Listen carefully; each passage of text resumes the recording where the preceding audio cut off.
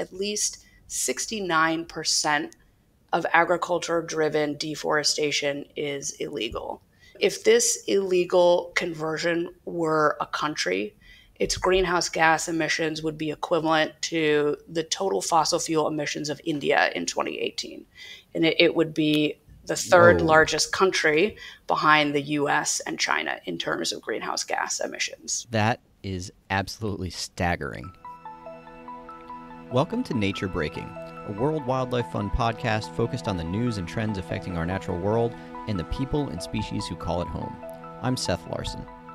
Now, earlier this year, we spent a whole episode of this show talking about the Tropical Forest and Coral Reef Conservation Act and how successful it's been over the last 25 years in protecting critical ecosystems around the globe. Today, we're going to focus on a piece of legislation that is yet to become law, but which could offer similar benefits if lawmakers can get it over the finish line. I'm talking about the Fostering Overseas Rule of Law and Environmentally Sound Trade Act, which is a real mouthful, so I'll just stick with its acronym and call it the FORST Act for short. This legislation would create new requirements and incentives for companies to ensure that the products they import into the U.S. are not associated with illegal deforestation. This matters now more than ever because forests are a critical ally in our global fight against climate change and biodiversity loss, and because we're still losing forests far too quickly. Last year, we lost about 10 soccer fields worth of forest every minute. We've got to reverse that trend, and the Forest Act can help. Joining me to talk about this today is Stephanie Kappa, WWF's Director for Policy and Government Affairs. Stephanie's going to tell us all about the Forest Act and how it would work, and where it currently stands in Congress. Stephanie will also give us a quick update on some other priority legislation for this year, including the Farm Bill. So here's my conversation with Stephanie. All right, I am joined now by Stephanie Kappa, WWF's Director for Policy and Government Affairs. Stephanie, welcome to Nature Breaking. Thank you, Seth. Good to be here. So let's start with some context on this. I mentioned in my intro that we lost about 10 soccer fields worth of forest every minute in 2023, and at least some of that can be traced back to illegal deforestation, right? So I wanted to ask you first, what do we mean when we say illegal deforestation, and what's driving it? Thanks, Seth. I think it's worth starting out by just focusing on the fact that the loss of global forests is an enormous problem. And just to get a sense of that scale, we are seeing that 2/3 of global forest cover loss is occurring in tropical, subtropical regions of the world. And WWF has taken a look at this in the last few years and identified 24 of these deforestation fronts, sort of hotspots, that are really the epicenter of forest loss around the world, and found that they are really concentrated in Latin America, in sub-Saharan Africa, and in Southeast Asia. So global problem that really starts to drill down into specific regions around the world. Drilling down even further is that the biggest single driver of this tropical forest loss is the expansion of commercial agriculture. And that's led by cattle and soy production in South America, by palm oil and pulp production in Southeast Asia. But it also includes other commodities that you and I use every day: cocoa, coffee, rubber, that are used in an ever-increasing list of products that you and I use every day. So that's animal feed, lipstick, biofuels. So this is a major problem. We know it's a major problem for nature because land use change for agricultural production is the primary driver of global nature loss. This is a problem for the climate, where 1/4 of global greenhouse gas emissions come from agriculture, forestry, and land use change. And it's a problem for people because global economies, local livelihoods, human health, and well-being are all dependent on healthy forests around the world. Thank you for explaining that a little bit, and I'll let you finish your point in a second. But I think that's interesting to point out that it's driven so much by agriculture, because I think a lot of people think about forest loss and we think about what products trees can be used for, and you think about like paper products, and like that's probably driving a big chunk of this. I don't think a lot of people realize that around the world, agricultural fields are created by cutting down forests. I think that was surprising to me when I came to know that a few years ago. And I think a lot of people, that might be counterintuitive, that you're taking down one sort of green space to make room for a different green space, but that in the process of doing that, it's terrible for forests and for habitats for animals and ecosystems and all the greenhouse gases that emits when you cut down those trees and everything. Yeah, because that is the next sort of level deeper.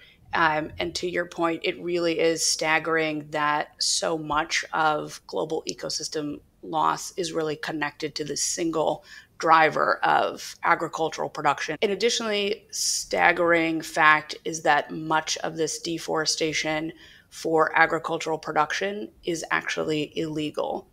And we saw some reporting coming out in the last few years that really put a finer point on this. And the takeaway number here is that at least 69% of agriculture-driven deforestation is illegal. And that's a Forest Trends analysis. So it is a staggering percentage. And so to your earlier question, what is the definition of illegal deforestation?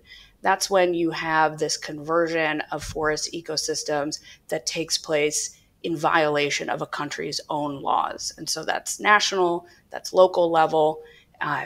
What that looks like on the ground, it can be clearing forests from a protected area or an indigenous territory. It can be engaging in corruption or bribery. So there's not only this environmental damage, this climate, this nature loss, there is a criminal element.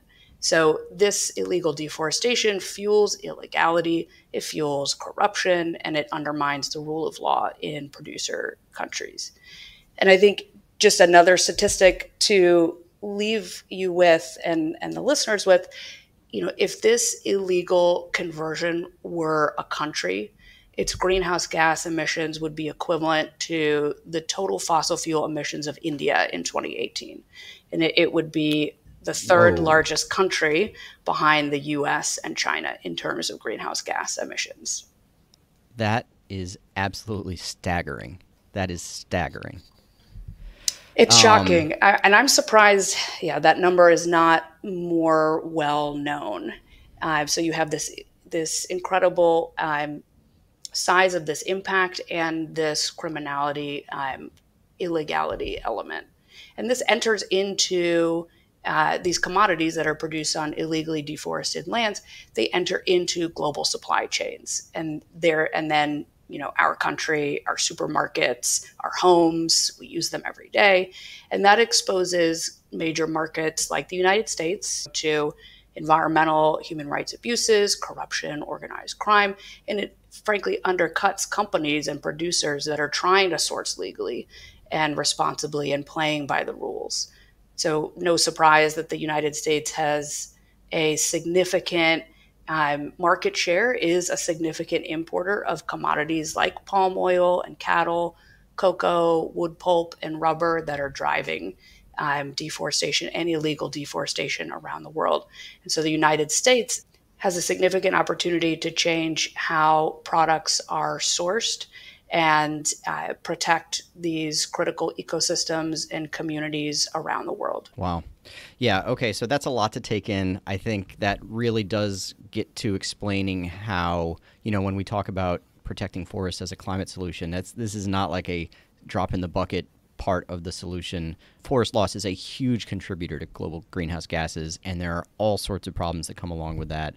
And the U.S. is definitely a major part of the solution in terms of addressing it. So that brings us back to the Forest Act, and I wanted to talk about sort of the theory of change behind this legislation, and it gets to what you just talked about, the fact that agriculture is driving so much of this, and companies are driving agriculture because they want to produce products that they can sell in the U.S. and elsewhere. First of all, who in Congress is leading the charge on the Forest Act? And talk to me a little bit more about what it would do to help stop illegal deforestation. Yeah, the Forest Act is, I think, an incredible legislative tool that would really up the United States' ability to confront this illegality and unsustainable commodity trade. So the Forest Act itself was reintroduced in Congress this past December. It is a bipartisan bill. That means it enjoys the support of both Democrats and Republicans in the Senate and the House. So in the Senate, it's led by Senator Schatz of Hawaii and Senator Braun of Indiana. And in the House, it's led by Representative Blumenauer from Oregon and Representative Fitzpatrick from Pennsylvania, who really came together, rolled up their sleeves, and devised a bill to crack down on the illegal trade of agricultural commodities. So the Forest Act itself does a couple main things. One, it would prohibit agricultural commodities being brought into the U.S. that are produced on illegally deforested lands. So it would simply establish a prohibition to make it illegal to bring in those products. And then second, it would oblige companies that are bringing those products into the U.S. to understand where these products are coming from, be able to trace their supply chains back to the source, and take credible action to ensure that illegal deforestation and associated abuses are not part of their supply chains. And I think that's really critical. And we've seen success in other areas, in particular around U.S. law that bans imports of illegal timber into the U.S. And we've seen over the last 15 years with the Lacey Act amendments of 2008, where WWF played a really key role in helping that bill become enacted. We've seen that it's had tremendous impact in terms of obliging importers to understand where their plant and wood products are coming from. And studies have shown that that law has reduced imports of illegally sourced wood products by about 32 to 44%. So, yeah. So there already is a law on the books that prevents the import of timber products, wood beams and pulp and paper products, right? That's right. Into the U.S. that come from illegal deforestation. But this law, the Forest Act, if it was passed, would apply more broadly to any products that are associated with forests and land clearing and the like. Exactly. It takes a similar approach. So the Lacey Act covers timber and plant products like pulp and paper, and the Forest Act would be a complementary approach to covering agricultural products like soy and cattle that are coming into the United States. Great. So my read of this bill is it brings both a carrot and a stick approach to engaging companies in this effort. And so it would require companies to stop selling products associated with illegal deforestation, like you just said. And it would also create an incentive structure that actually rewards the best performing companies. So I want to break that down a little bit more for our listeners. And I'd love you to talk a little bit more about the stick side of that approach and just tell us a little bit about how the requirements under the Forest Act would really work and how they would be enforced in particular.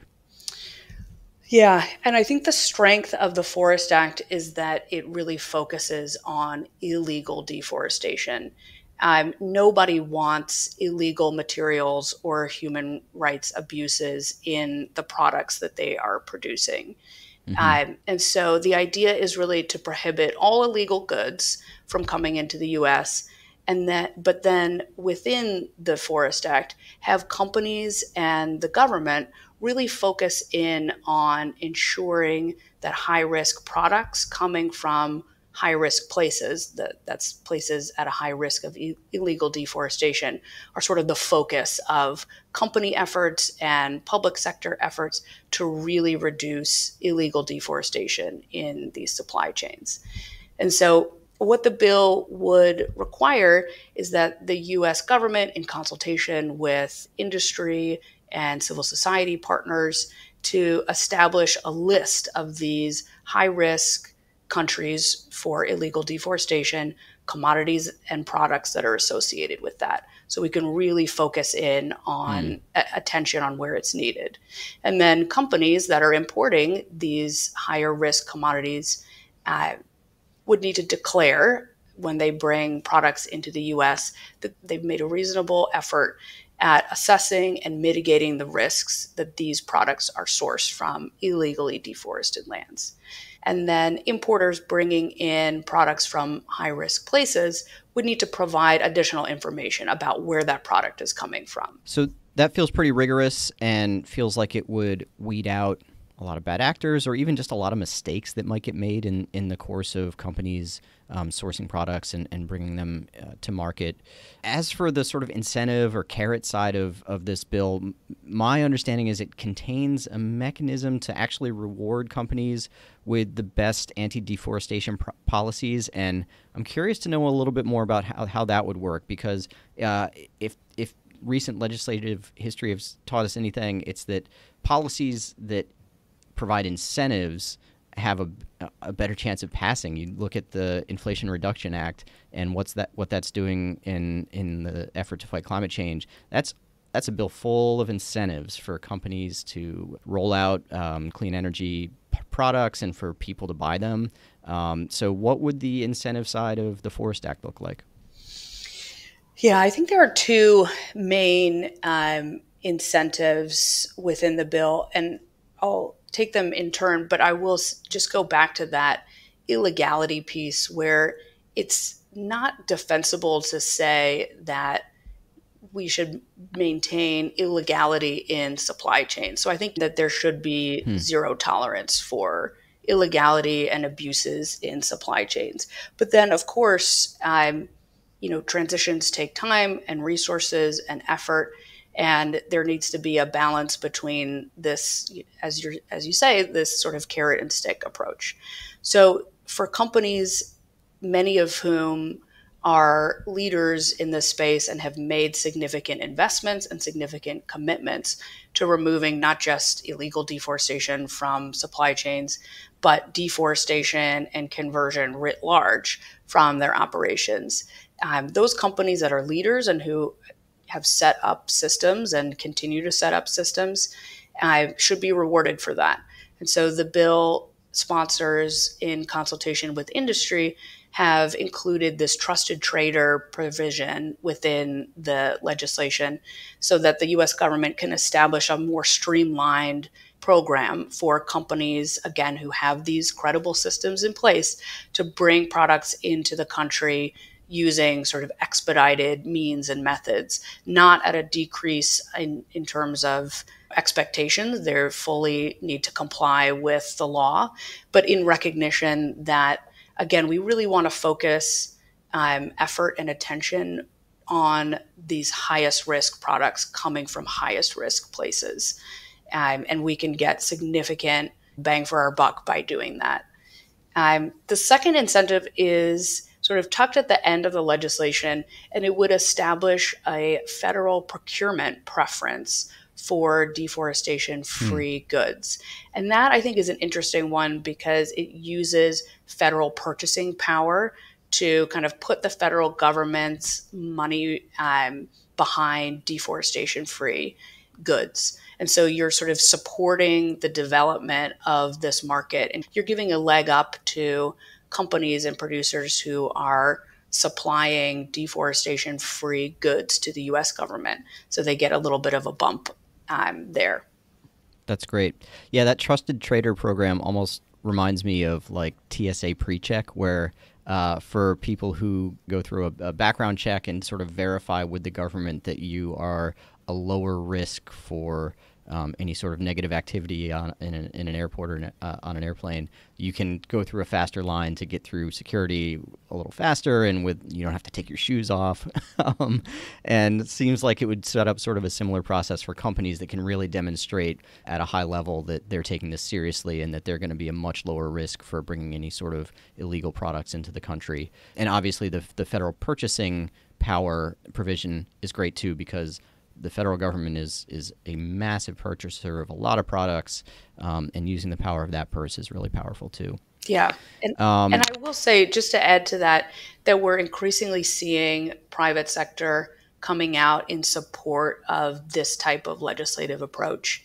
And just in the last few weeks, we saw some of these leading companies who have made leading commitments and investments in their own operations coming out in support of the Forest Act's approach. And so those are 4 companies, Nestle, Danone, Unilever, and Mars, who have really stepped out to say that this approach is one that is not only important, but really necessary to support them meeting their own commitments.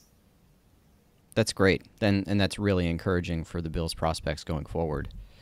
So beyond the rewards and the requirements for companies, I know the Forest Act would also provide support for the countries that actually contain these tropical forests, right? So it would provide some support for them to implement their own initiatives to stop illegal deforestation on the ground there. And that strikes me as really important as well, because as much as we're sitting here in the United States talking about this and talking about working with companies to stamp out illegal deforestation, the forests this is happening in, as you said at the beginning, are not in the United States by and large. And so what kind of support would the bill provide to those countries where most of this activity is actually taking place? Yeah, I think that's a really critical piece.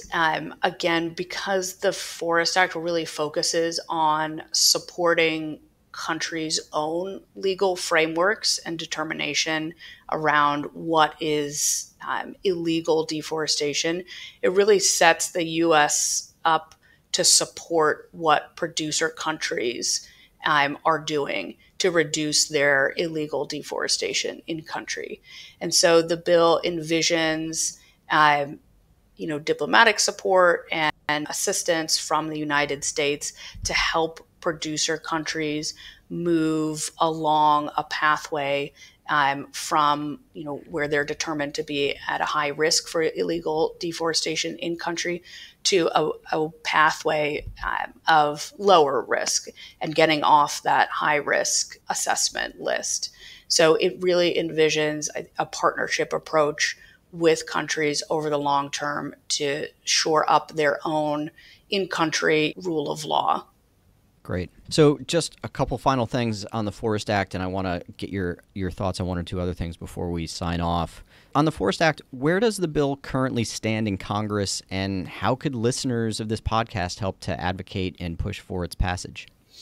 Yes. So we are now at a critical moment for the bill. It's been introduced in the House and Senate, and this is the moment to really bring on board additional co-sponsors for the legislation. So that's the official sort of support from additional senators to stand alongside Senators Braun and Schatz. And then the House side, bringing on board co-sponsors to stand with Representatives Blumenauer and Fitzpatrick. So we do have an online activist alert that's live right now through WWF's Action Center, where you can join the community of, I think there are over 11 million activists now within the WWF network, and join them in calling on members of Congress in both the House and Senate to take action and support the Forest Act. This really is a critical window of time to move this bill out of committees and then through the House and Senate to the president's desk. That's great. That's really encouraging. And we'll be sure to put a link to that Action Center page where people can sign on in the show notes for this episode, so people can just click there. Just one last follow-up on the Forest Act before we switch to something else. I think we hear all the time about good ideas in Congress that never actually become law, right? So I wonder if you can just tell us why you're hopeful that this bill might be an exception. It's a good question, and certainly DC can be an exciting place at any time. I think this bill is important because it has bipartisan support in both chambers. We have support from key U.S. producers like the U.S. Cattlemen's Association, some of the companies I mentioned earlier signaling support. I think we're seeing this increased attention to the role that forests play in terms of both climate solution, nature solution, and being so tied with economic health and human well-being. And again, going back to the anti-corruption and sort of security linkages. I think for each of those reasons, there are a number of different entry points that policymakers can come to this issue from and see that this is one that really resonates for their states, their districts, their businesses, and U.S. interests, both in the U.S. and around the world. Okay, well, thanks for sort of bringing us up to speed on the Forest Act. I think it's super interesting, would be super impactful if we can get it over the finish line, whether that's this year or in a couple years from now. We'll keep fighting that fight and getting our listeners engaged. Before I let you go, I want to pivot to one or two other things and just touch base briefly on some other legislative priorities that I know you're tracking really closely. And I want to start with the Farm Bill, which is something we devoted a whole episode of this podcast to last year. It's due to be reauthorized. It's the primary vehicle for updating U.S. agricultural policies. And, a year after we first talked about it, that bill still hasn't been reauthorized. So I wanted to ask you where things stand on the Farm Bill. Yeah, that in some ways is a $1 million question right now. As you noted, this is the major piece of legislation governing U.S. food and agriculture policy. It's critical for U.S. producers and millions of American families. It did expire last year and was reauthorized for 1 year. That authorization expires in a few months at the end of September.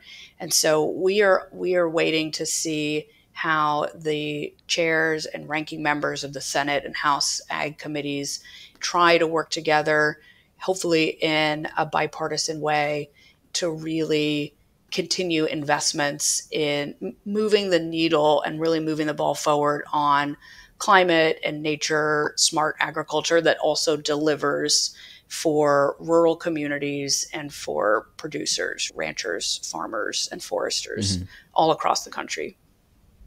Great. So last question before I let you go, Stephanie. What other bills are you tracking right now, whether that's in Congress or in state legislatures? And what else should our listeners know about? So that's a great question. I do want to talk about just briefly a state level bill that we are tracking on and engaging with. And that's a newly reintroduced bill. It's called the TREES Act, the Tropical Rainforest and Economic and Environmental Sustainability Act, that's been introduced in the New York State legislature. That would really, going back to our the point earlier about using the power of government purchasing to really create a market for sustainably and legally sourced goods. This New York bill would establish a tropical deforestation free procurement requirement in the state of New York, and would put New York State really at the forefront of state and even U.S. federal action to really promote businesses and jobs that are not dependent on tropical deforestation. So we saw that bill pass through the New York legislature last year. It was unfortunately not signed into law, but the bill sponsors are back at it again. And we are hopeful that this bill, with support from listeners, will once again swiftly move through the legislature and move to the governor's desk for signature by the end of this year.